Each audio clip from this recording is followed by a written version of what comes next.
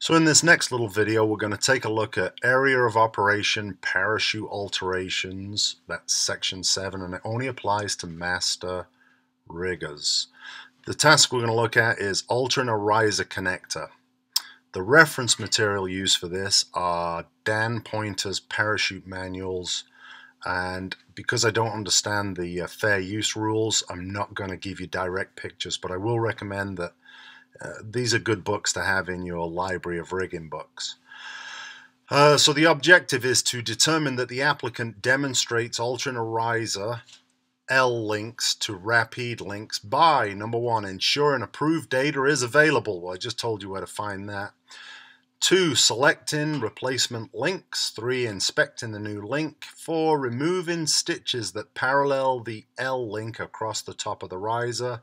5, folding in the corners of the riser. 6, orientating the rapid link to the proper operating position. 7, hand tacking riser webbing. 8, torque the rapid link. So here we go. You're going to start out with a riser that's been made to accept an L bar. And we're going to end up by removing that row of stitching, being able to put a rapid link in and tack it. The reference is Pointer's manual. And be careful when you're removing that top row of stitching that you don't accidentally damage any of the point stitches.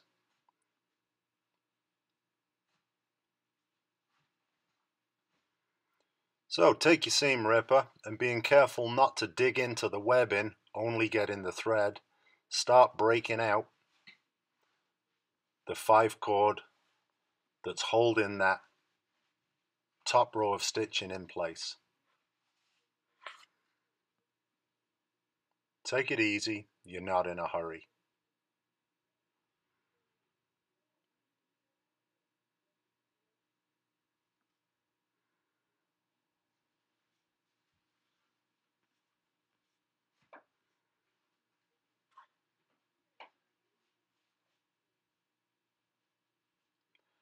If you want, you can also use an awl to pull on the stitches if you start getting a bit wigged out using something that cuts near the riser. It takes a bit of force, but you can pull the stitches out, and you just work from side to side, breaking each stitch as you go. As I've already said, once you get closer to the points, be careful. I generally stop about a stitch before it in reality. That way I know I don't hit them, and I've still got enough space to do the folds. Trim out your thread.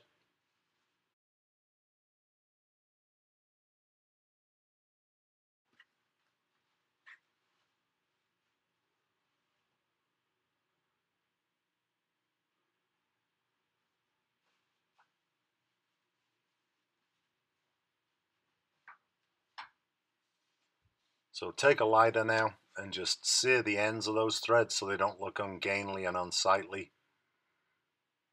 Try not to burn the risers, obviously. And re-inspect the points to make sure you didn't damage anything accidentally. You can now remove the piece of type 12 that's in there as a chafing strip for the L link.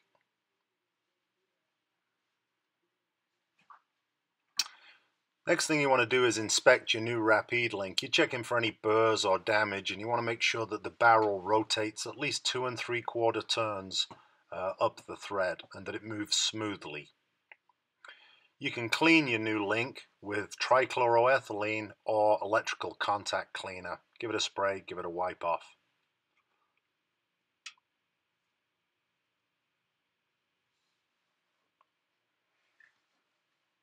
Notice this is a Malion Rapid link, and it has a safe working load specified on it. Don't use cheap hardware store links. Malion Rapid, and I'm seeing Kong is another brand of links that are being used in skydiving, but please be careful that you're using the right thing.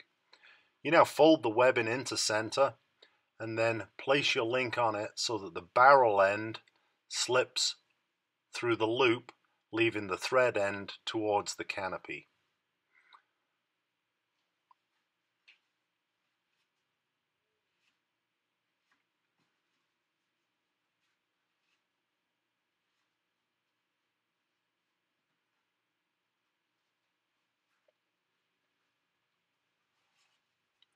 If we were torquing this link now, we'd go hand tight plus a quarter turn. That's kind of industry standard. Don't overdo it or you'll damage the shoulder of the thread.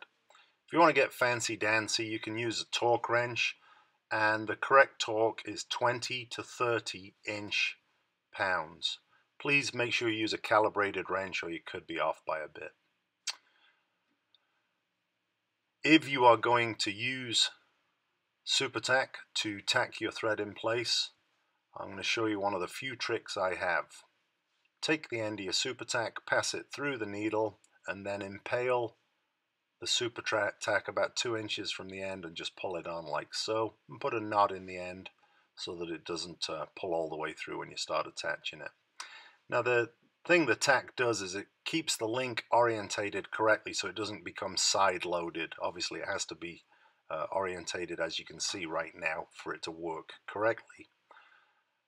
Chase the tack down through the riser, and by reducing that area for it to move in, it stops its ability to cock on you.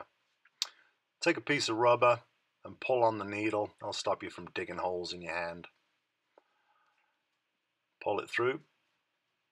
And then also, if you like buying tools, if you're that kind of guy, you can buy yourself one of these sewing palms, also referred to as a sailor's palm, and that allows you to push a needle. It's not really necessary for this job.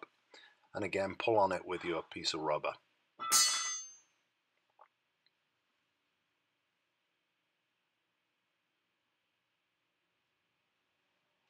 We'll now tie it off with a surgeon's knot.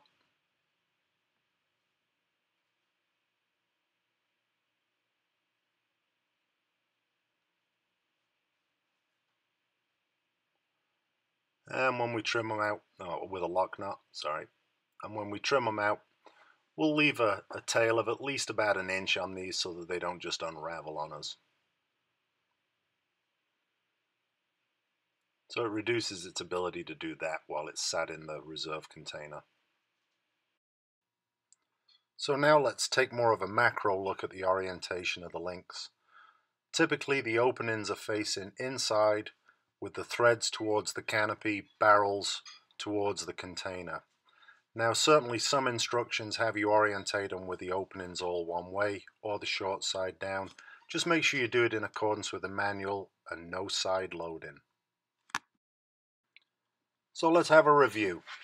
Did we ensure that approved data is available? Yep, we found it in Pointer's manual. Did we select a replacement link? Yep, Mail-on Rapide link of the appropriate size. Did we inspect the new link to make sure that it would go at least 2 3/4 turns on the thread and that there were no dings or burrs or damage? Did we remove the stitching that parallels the L link across the top of the riser without damaging the points? And then fold the riser into center, place the Rapide link on the riser as we've just discussed, with the openings facing in, thread side towards canopy, and then hand tack the riser webbing to reduce the link's ability to fall to its side and side load. And then we torque the Rapide link to about 20 to 30 inch-pounds, or a hand tight plus a quarter turn. Well, I hope that video was some help to those of you preparing for your tests. And I want to take a second at the end of this video just to thank Ray Farrell. Ray Farrell was one of the first people in skydiving to show me that it was okay not to perpetuate the bullshit that you've heard from other people. And I know he lost a lot of friends for that, and I don't think he cares, which is awesome. So thanks very much, Ray, for being one of the leaders in our sport, as always. And a lot of people don't realize this, but you probably wouldn't have an RSL on your rig if it wasn't for him, but I'll let him tell that story. And let's hope that with a little bit of good vibes in the world, we can get rid of this backbiting that our business is full of. See ya.